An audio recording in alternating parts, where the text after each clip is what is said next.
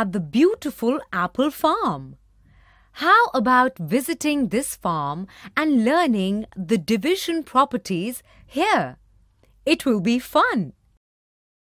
There are 3 division properties. Let us learn them one by one. Property 1. When a number is divided by 1, then the quotient is the number itself. Let us see how. There are 5 kids in the farm, but there is only 1 apple in the basket. How many slices of apple do we need to make so that the apple is distributed equally? Since there are 5 kids and only 1 apple, we need to make 5 slices of the apple to distribute it equally among the 5 kids. Therefore, 5 divided by 1 is equal to 5. This concludes that when a number is divided by 1, then the quotient is the number itself. Property 2. When a number is divided by itself, the quotient is 1.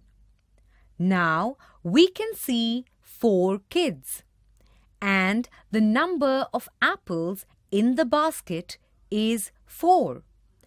How many apples does each kid get? Here there are 4 kids and 4 apples. Accordingly, each kid gets 1 apple. So, we have divided number 4 by 4 and got the answer as 1. Thus, this shows us that when a number is divided by itself, the quotient is 1. Property 3. When 0 is divided by a number, the quotient is 0. Oops! There are 0 apples in the basket, and the number of kids is 6. How many apples does each kid get?